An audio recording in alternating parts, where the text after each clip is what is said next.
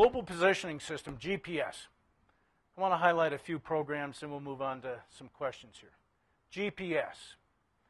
Colorado's the epicenter for the world of GPS. Let me back up. 39 satellites today in orbit in the GPS constellation. 19 of those were manufactured in Colorado.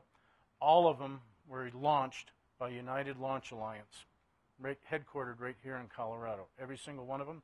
And every satellite is controlled at Schriever Air Force Base, right outside of Colorado Springs. And the U.S. government provides GPS free to the world. Clinton administration in 1995 said, this isn't just going to be DOD only. We're going to open it up and provide it free to the world. I can remember flying at the time, and I'm going, and I used to hack a watch, time, distance, heading, and then an inertial system that kind of drifted every so often. When we started flying with GPS, especially in a fighter when you're the only, you don't have, it's you navigating, doing everything. You're going, wow, why are we providing this capability free to the world? But what tremendous foresight. Any economist can say what the U.S. has gained by providing this capability is immeasurable to the economic impact that we have gained out of GPS. It's embedded throughout all our lives and what we do. It synchronizes the global information system. The timing signal that's accurate to a billionth of a second, atomic clock accuracy, provided by the GPS system, synchronizes our information system to enable all financial transactions. If you go to an ATM and get money out of an ATM, that synchronization signal provided by GPS system to enable that financial transaction. If that signal lapsed for more than 5 or 6 hours, the scientists have told me Wall Street would crash if it wasn't synchronized to enable these financial transactions. And even tonight, I had my GPS on my phone. Even though I kind of knew where this facility was, I wasn't quite sure. It told me exactly where it was, right here navigating.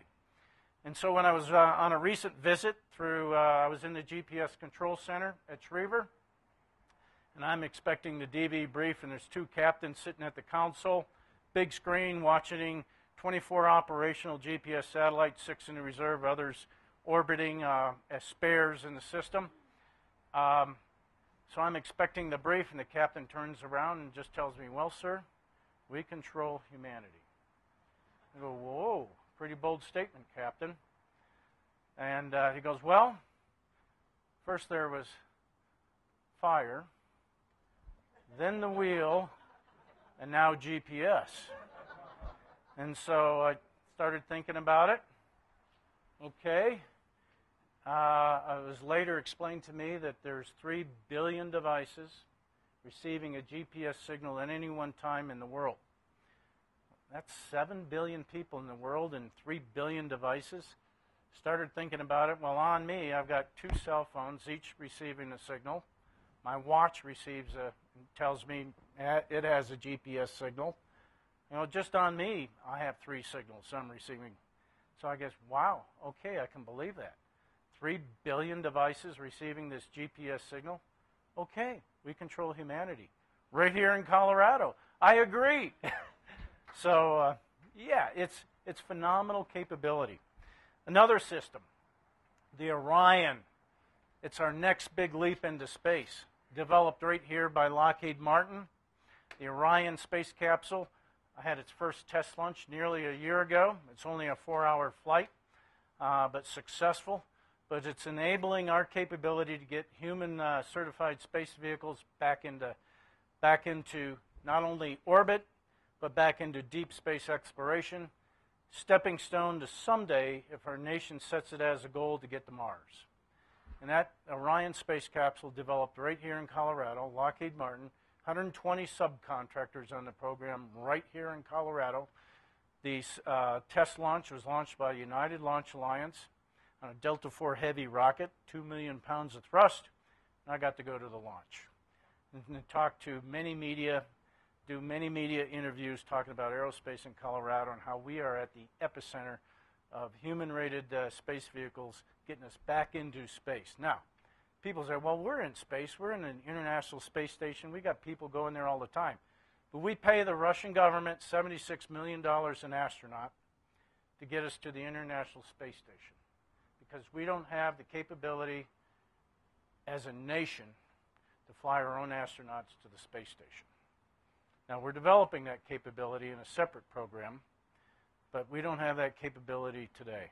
So what happened here? Maybe we weren't so aerospace minded. Of course, we'd canceled a program that was going to fill that gap from the space shuttle to where we are today, but we don't have that capability, and we need to get back on that capability. One other program I'm going to highlight, I'll just highlight the United Launch Alliance.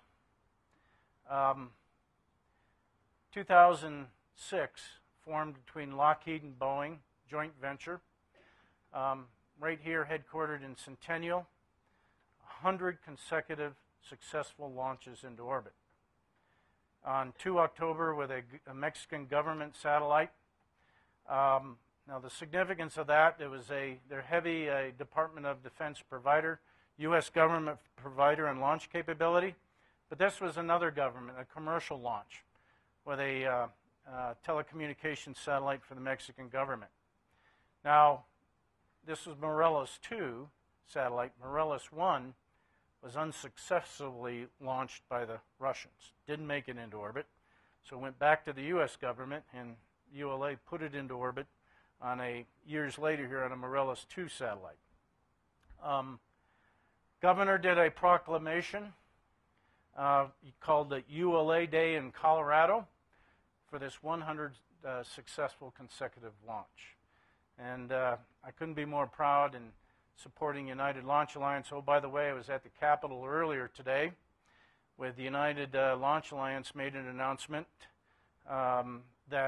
and it was a media event with the governor and so forth there, that they are now starting in year 2017. I was talking about CubeSat technology, shoebox-sized satellites, that they are going to be on their available space on launches, because there's a lot of excess space. When you launch a satellite into orbit, a single payload, there's excess space.